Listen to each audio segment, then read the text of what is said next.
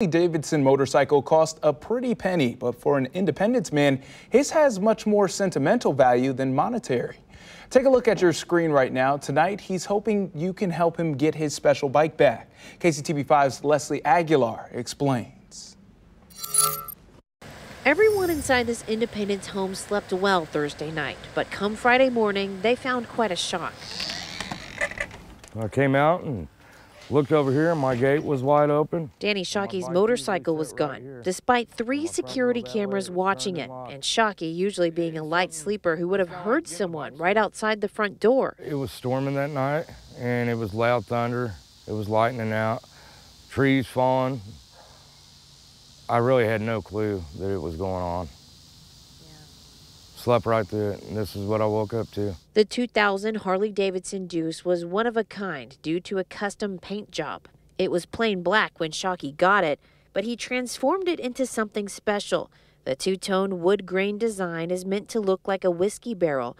It has a tribute to his late father on it. On the front of the frame, it says F cancer because my father passed away in 2013 of lung cancer. And a tribute to his mother, who died in 2019, in the paint of this purple butterfly. I had some of her ashes put in there, so it was like she's always riding with me when I go riding. He felt connected to his mom while riding it all over the country. No matter what, she's always riding with me. But now somebody else is riding my bike. It's not fair. And now, this man has the bike. He unlatches the front gate and takes his time picking 2 locks on the bike to be able to roll it out onto the street and likely start it and take off once down the road. The man has a brown goatee and walks with a metal prosthetic on his left side. Shockey hopes he sees this story. His conscience takes over and he'll return the bike. Because to Shockey, it's more than a motorcycle. Even earlier, I was upset. So let me go down the street and see if some people's Zoom cameras picked up anything. And when I got to my gate, a butterfly landed right here on me. And it wouldn't go away for a good couple minutes.